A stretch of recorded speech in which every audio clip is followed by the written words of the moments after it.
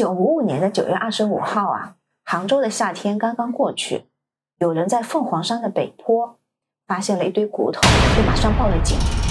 警察来到现场的时候呢，当时还有1949年以后的浙江省的第一个法医，也是唯一一个法医季少言。季少言仔细看那堆骨头啊，他需要先做几个分辨：第一，这个骨头是从凤凰山周边的坟包里下大雨冲出来的吗？还是它只是动物的骨头？在这之前呢，他是南京市第一人民医院的一个内科医生，所以相对还是有经验的。他仔细测量那堆骨头，根据那个长骨的形态和长度推算出来，它是一个5岁女孩的尸骸。那他就要去判断它的骨化时间，以及这个骨头是从哪里来的。当时的凤凰山啊，其实经过一个日子的积累，它已经到处是坟包了，特别是凤凰山脚的另外那个馒头山上面，几乎都是坟包。每次下大雨，当地人盖房子或者说是开荒种田的时候，他们就难免会挖出骨头来，所以当地人也就习惯了。那这个骨头是不是从坟包里冲出来的呢？那么就要算它的骨化时间，对不对？当时条件有限，但是骨化还是可以推算的。这个骨化时间一推算啊，发现这个女孩她的死亡时间是当年的夏天，刚刚有说嘛，发现尸骨的时间是9月25号，那她的骨化时间已经超过3个月了，她基本上就是在夏天刚来的时候就死掉了。那么就要去推算，那她是他杀还是意外呢？然后警察在继续搜索的时候啊，大概把这个女孩的骨头都找齐了，那么法医就把它排成一个人形，仔细去看。后来呢，在耻骨这个位置发现了明显的锐器带来的伤痕，这个很像刀伤啊。那么推算这个女孩可能是被人害死的。当时法医在这个人形的骨头堆前面正在仔细研究的时候，突然旁边的警察又发现了2根骨头，小小的。他仔细一看呀，是一对锁骨。你要知道，刚刚的那堆人形里面已经有了一对锁骨，又发现一对锁骨，而且大小形状非常类似，那推算出她也是跟她同龄的5岁女孩呀。那怎么回事？那说明现场至少有2名受害者了，对吧？然后接下去陆陆续续，他们在整个凤凰山搜索的时候，在接下去的1个月的时间里面，陆续发现了5堆骨头，分别属于5个受害人。这个事情就闹大了。那要知道那是49年以后的第一个大案子啊，而且都是5岁的女孩。随着这个事情的发现啊，当时一整个月以来，整个杭州城，那不仅是馒头山跟凤凰山啦，都被震动了。然后大家都在传说馒头山出了妖鬼，因为它历史上都是坟包嘛。凤凰山旁边那个馒头山呢，它是从属于凤凰山的。馒头山上面啊，当年除了乱坟岗当地村民的一个坟包之外呢，它还有全国各地的会馆在那设的一个临时棺木和尸骨的停放处。比如说当时最大的一个就是4民会馆，4民呢是403的简称。那长久以来呢，宁波人在外都把家乡称为4民，所以当时的宁波商会啊，在馒头山设了一个4民会馆。它的出发点是为什么？出发点就是想让在杭州客死他乡的宁波乡人，他有一个归魂之地。因为有一些宁波人，他死讯传回家乡以后啊，家乡的亲人他会过来领走他的遗骸的。但是有一些人啊，没有人来领，那商会就会负责把它葬在周边啊，他就会，那这样的情况下，是不是坟包越来越多了呀？所以大家就推算，那些客死他乡的乱坟岗的人会不会怨气很重，所以才会有这种鬼怪传说嘛。然后所有的女孩，就是从尸骨上推算，全部是女孩，都是在5岁左右的，而且所有的女孩她的耻骨或者是大腿部的那个骨头上都有锐器的伤痕，这个就很奇怪了。你说它是分尸吧，在骨头上看一般是不符合，就是最硬的骨头上去看，盆骨、耻骨上面去看，它是不符合分尸的一个规律的。那么就很奇怪，在这个地方砍，难道是为了取肉吗？大家都知道大腿跟腹部的肉是不是最多的？所以他们就百思不得其解。但是他大概率能够推算，杀孩子人就是想吃肉的，或者是想取人体的这个肉的。那好不容易有了一个灵感的时候啊，但是他想不出来到底是谁干了这么个事。因为当时1955年来说，杭州还不至于这种到处要饿死人的程度，虽然条件艰苦，不至于没有饭吃啊，也不至于到了一个要隔一段时间杀一个女孩吃肉的程度。刚刚有了一点线索以后呢，就是距离1955年9月20号发现第一具尸骸到后面又发现了第6具尸骸。这第6具呢，因为发现的时间可能是距离被害时间比较近，孩子的整个尸身啊保存还相对比较完整，所以他们看到这个孩子死去的一个全貌。这个孩子被发现的时候是什么样子的？就是他整个嘴巴呀全部被缝起来了，缝好的时候那枚针还留在嘴角，流着血，非常的凄惨。而且从头部往下看，他的脖子、颈部啊有3个比较大的缺口、伤口，血管都暴露在外面，很像是人为取血。然后再往下看呢，主要的伤痕在哪里？就是肚子，他的肚子被剖开了，然后呢，肚子上和大腿上有2大块明显缺失的肌肉，就肌肉组织被人取走了。然后这个孩子的死状真的是非常凄惨。然后看到这一点的时候，这个法医看到那个颈部暴露的血管，还有肚子缺失的一个肌肉组织，在后面尸检也发现了他那个大腿骨、耻骨上是有伤痕的，那就可以推算这个人不仅吃肉，他还喝血。当时呢，民众的普遍的受教育程度是不高的，那难免会不会说有人听信了某个江湖郎中的偏方啊，或者是什么呀，需要吃肉来治病呢？因为季少爷回忆，他几年前在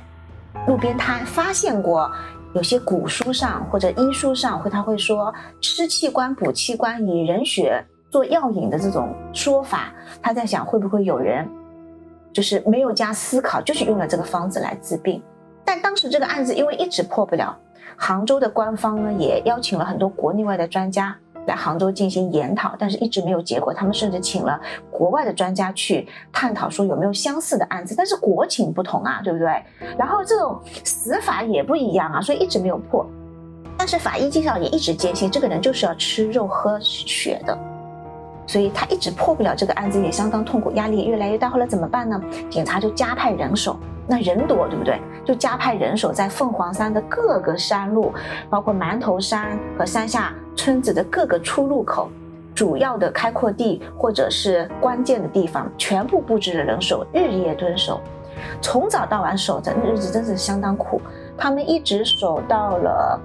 第2年的正月25，他们过年都没有回家，就一直守着，就生怕有人犯案。大概是到了1956年的正月25天，刚刚过完元宵，对吧？正月15是元宵节嘛。正月25那一天，有一个刑警，他就在凤凰山的这个有一个地方啊，这个山路口，他正守着。他隐隐约约听到山上有喊叫声、哭喊声，很像女孩子。他以为自己耳朵听错了，或者是分声，再仔细一听，确实是。他就赶紧带着组员包抄过去了。包抄过去的时候，发现一个30多岁的男人扯着一个5、6岁的女孩，这女孩就一直在挣扎。一看到警察扑过来了，他们就说：“叔叔救我，叔叔救我！”他们心里想，会不会就是他呀？然后马上把这个男的围起来，把女孩子带到一边。这个男的当时穿着一个灰白的棉袄，那时候的棉袄口袋都挺大的嘛，在他一侧的口袋发现了很粗的一根缝衣针，当时的人们都是用这个缝衣针来缝麻袋的。缝衣针上还连着细细的长线，然后在他的身上的另一侧，他还发现了一个就是旧时的剃胡子一把木柄的剃胡子刀，就非常可疑嘛。然后呢，这个女孩也不认识这个人，就说他抓住他。警察呢，当时是用这个男人的麻绳呐，把他捆绑了以后带回公安局审问的。第一轮审问的时候啊，他交代自己叫许仁忠，今年33岁，是浙江东阳人。他呢平常呢就在凤凰山、紫阳山这一片务工的，做泥水活。我们刚刚有说到，第6个女孩被发现的时候啊，他就在凤凰山跟紫阳山的一个交界处。然后呢，但是他当时没有承认自己杀了这个女孩，他就说抓这个女孩好玩，然后也没有交代。但是从他现场来发现的这些所有的东西啊，都跟第6具女孩尸体上的那些缝衣针啊什么的非常像，非常接近。再加上警方在过去勘探过程中收集到的一些证据，所以怀疑凶手就是他。经过连夜的突审，许仁宗熬不住就交代了。他说啊，他有一个困扰他很多年的慢性鼻窦炎的问题，每逢换季的时候呢，就发作的厉害。当时呢，他就遇到一个江湖郎中跟他讲啊，这个病很难治，但是吃人肉喝人血，特别是小孩的，就有办法断根。这许仁宗也没什么文化，人呢也非常冷酷。虽然警察抓到他的时候，他整个面相木讷老实，不善言语啊，好像是个老实人，是个粗人，怎么也看不出跟这种连环案、这种食人魔的形象连接在一起。但是呢，他因为自己多年受慢性病的困扰，这种鼻窦炎，他觉得发作起来真的生不容死，他就第一个女孩下手。他整个杀人的过程呢，他是没有任何愧疚的，也不害怕的，就是非常麻木的去抓人、杀人、割肉取血。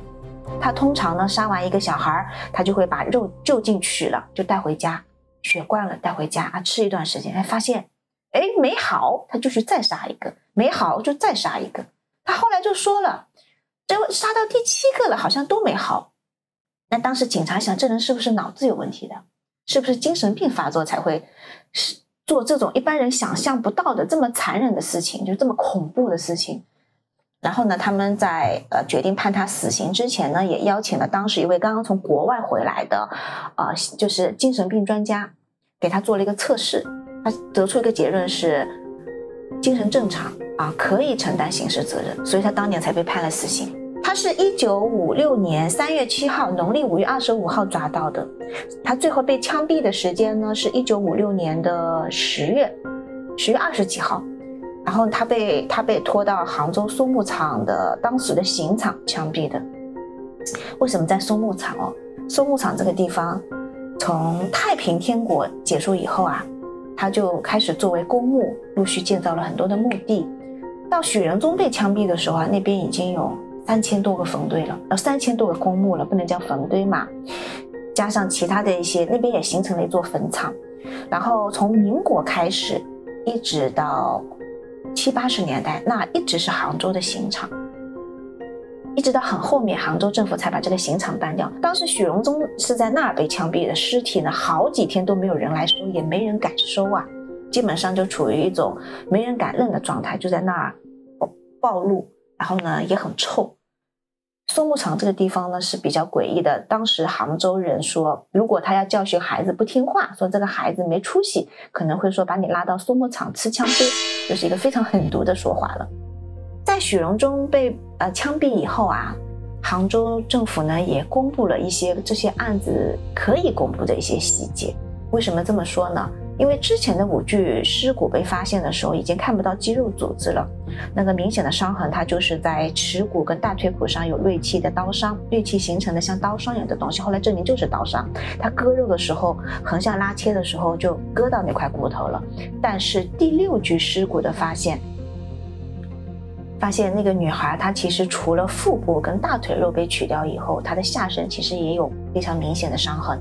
那不排除这个女孩有被侵犯的一个可能性，因为当时在审讯过程中，许仁宗有交代，他之所以选女孩，他是以阴补阳、采阴的方式来调补她的身体，因为他觉得鼻窦炎是长期的阳气不足，所以这些女孩其实在临死前不仅被杀、被缝嘴，也接受了一个惨无人道的折磨。说到那个嘴巴的，第6具尸体当时非常震动大家的，包括他嘴巴上的那个缝起来的那个形状啊，就是他每一个缝口、针口，它都是流血的。那说明什么？这孩子是活的时候被缝的，他是活着的时候被缝的，非常恐怖。那为什么许荣宗要把他嘴巴缝起来呢？第一个说法呢，就是防止孩子哭叫，因为死掉以后割的肉跟活着时候割的肉，它可能效果不一样，这个比较恐怖。第二个呢，就是防止这个女孩她这么个恨死惨死，她是会成为冤魂的，她怨气很重，她可能会下地府去告状。那个时代的人是非常恐怖告阴状这个事情，她一旦告阴状了，那许仁宗可能在人世的寿命啊什么都会受影响，还是会怕的。还有一个呢，他选5岁的女孩，当时都是没有受过教育的，还不会写字，所以这样的人他下地府的时候，一是不会写诉状，第二呢不会说，基本上就没有办法告状了，所以许仁宗觉得这样比较安全，